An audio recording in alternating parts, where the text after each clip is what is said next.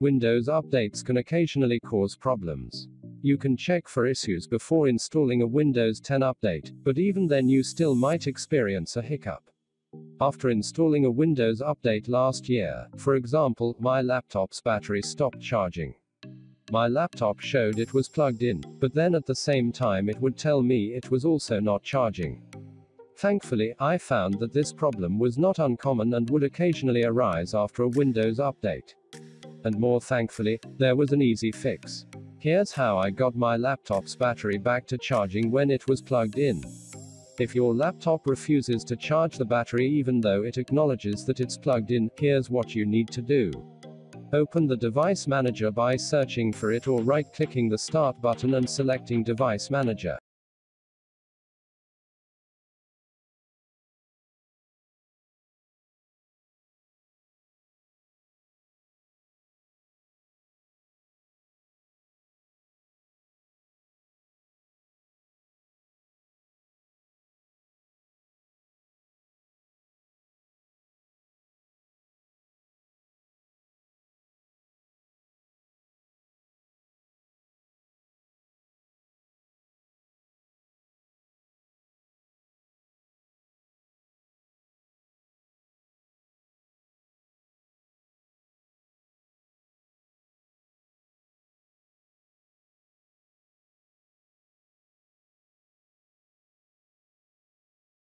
Shut down your laptop. Unplug the power cable from your laptop. If your laptop has a removable battery, remove it. My Acer laptop does not have a removable battery.